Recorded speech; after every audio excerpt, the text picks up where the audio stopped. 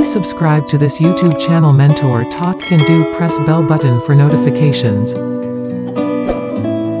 Well, when a sulking neighbor starts to be jealous and disliking you, he can go to any extent. Be prepared. He can go to any extent of absurdity.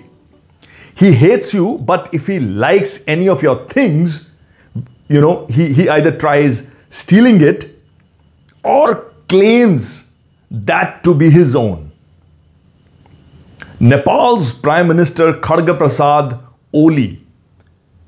has said that Hindu deity Lord Ram was born in Nepal and not India, and has accused India of encroaching on its cultural facts by oppression. Yeah, that's what he has claimed in last few days. Well, it is a matter of fact and record, witnessed by sacred Hindu scriptures, historians, archaeologists, and even the highest court of this land, that Lord Ram was born in Ayodhya in India. And it is also admitted position that Lord Ram was married to Sita from Janakpur, located in the present-day Nepal.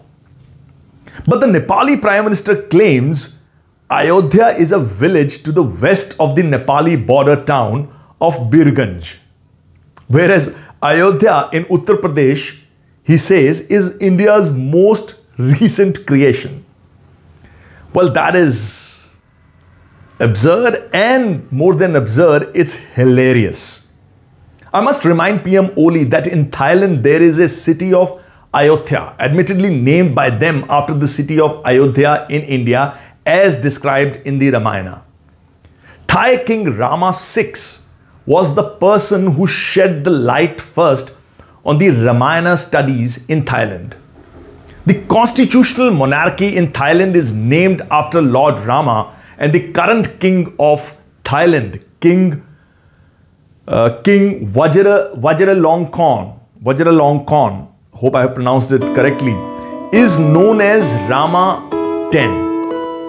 They have always maintained that Lord Rama originates from Bharat, from Ramayana, from India. That's the reality. Thank you.